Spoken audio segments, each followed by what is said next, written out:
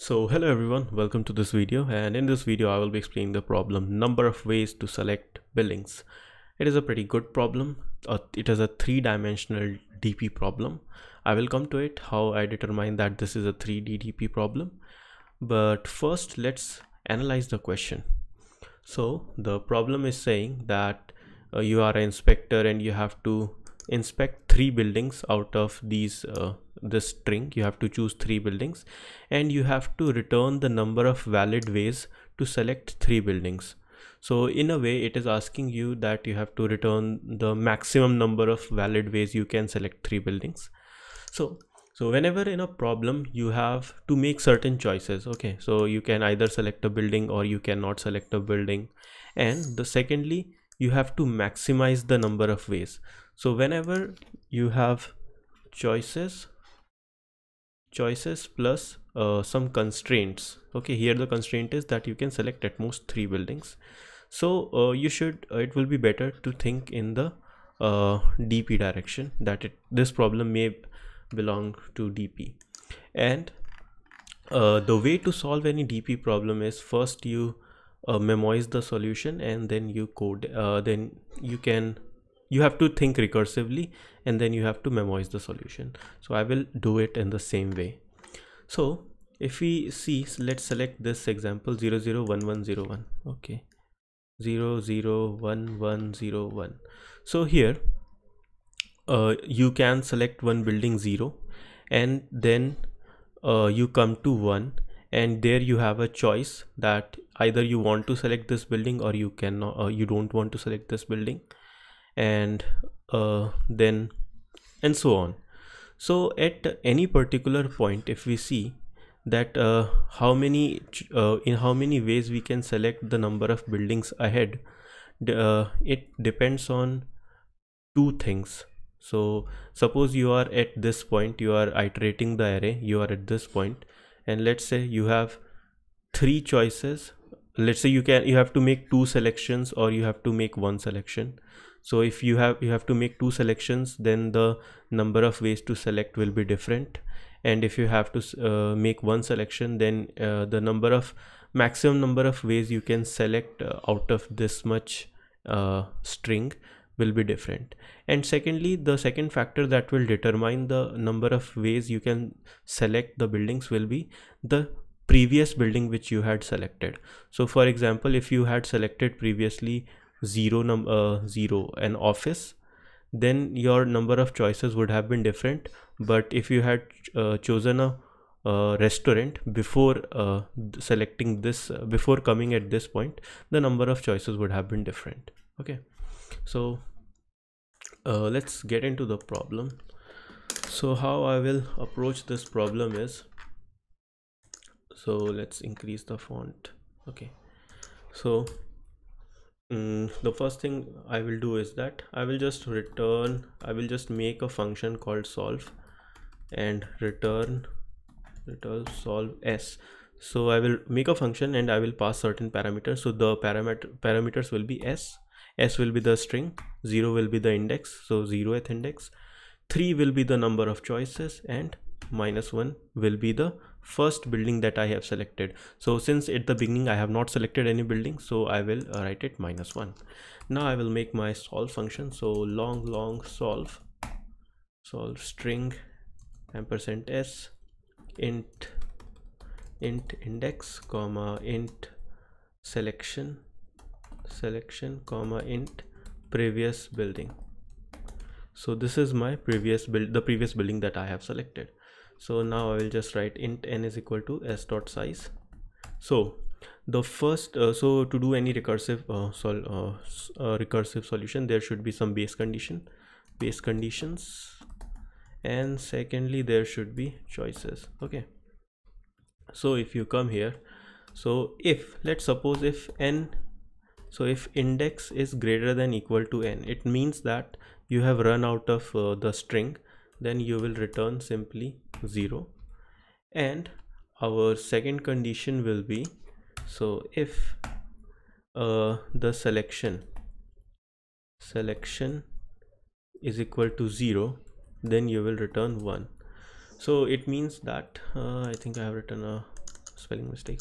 So it means that if you have chosen any particular selection, so suppose you select this, this and this, then your selection count will be 0. You cannot select any more buildings after this point, so it will be 0.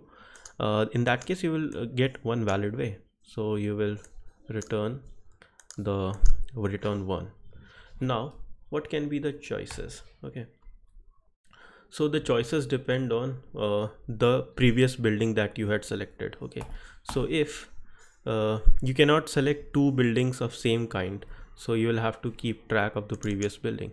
So if, let's say, the current building, that is s index minus 0, I am doing this -0 because this string is of like character type, so this is not a number. That is why I am writing what s minus 0 set, so that this becomes a number. Okay, so if s is not equal to previous building, then what will we return? We will return so suppose you chose this building, then you are at this point, so you can do 2 things. Either you can select the building or you can leave it. So if I can do both of these actions at this point. So I will say, let's see if I select the building. If I select the building, then I will just move my index further, and the number of selection that I have will become selection -1, and the building that I have chosen will become the previous building for the next selection. So I will pass s index -0, and the second choice can be I don't select this building, so it will be s index +1. I will move further, the number of selections that I have left will remain same, and the previous building will also remain same. Okay, so this is my first choice. Else I will just return, else if if let's say if I chose this building and I am now at the similar type of building 0, then I cannot select this because it is given in the question that you can't make a selection like this. So in that case my selection will be same, and I will just return 0. However, we will never reach this point because we will always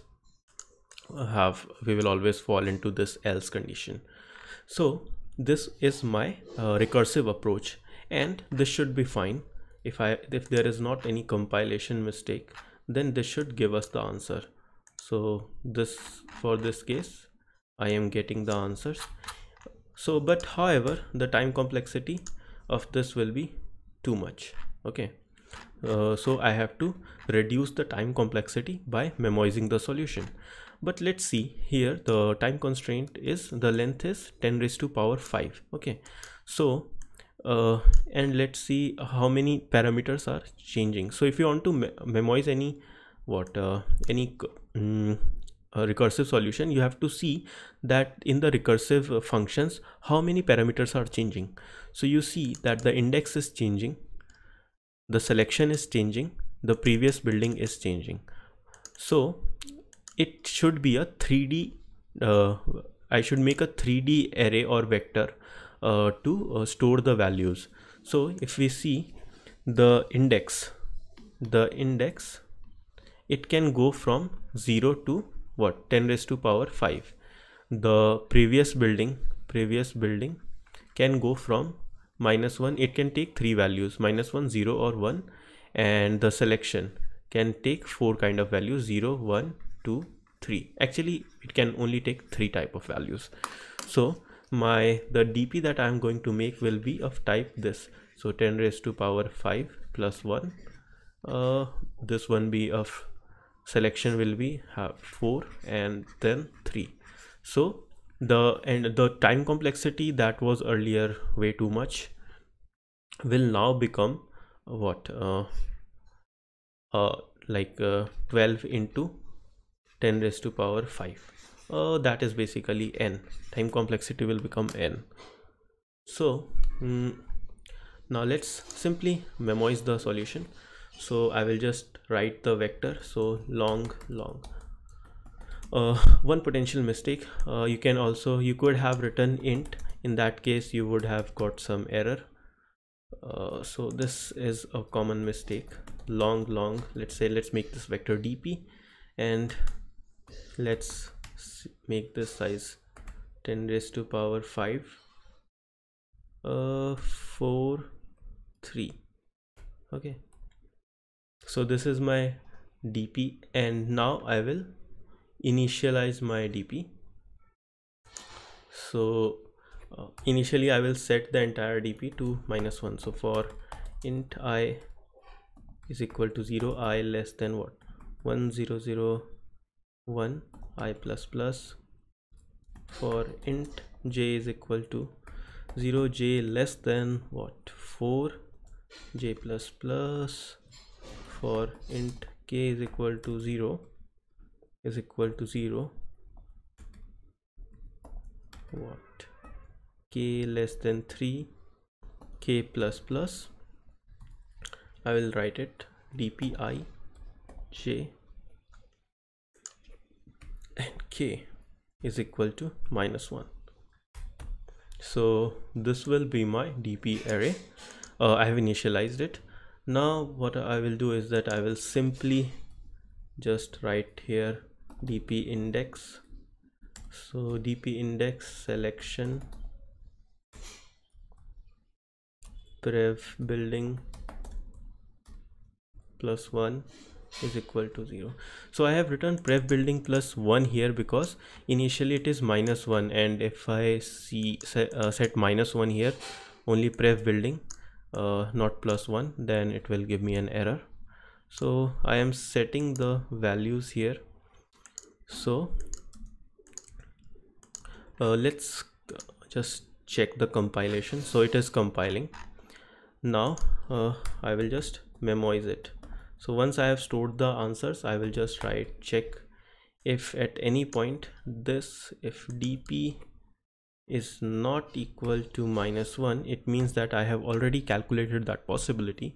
In that case, I will simply return my answer. So you can see, that I'm getting the same answer. Let's see if I would not have memoized it, and let's make another variable, int count is equal to 0. So let's see how many times I would have fallen into this recursive loop. Let's make it count plus plus cout count count plus plus, and in the end I should just write cout count handle. Okay, nothing. Oh, sorry, my bad. Let's make it long res is equal to this, and return res.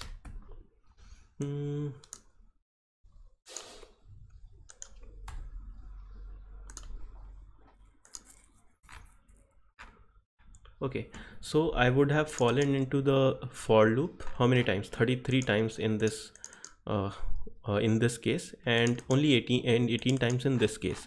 But once I memoize the solution, let's see how many recursive calls I make.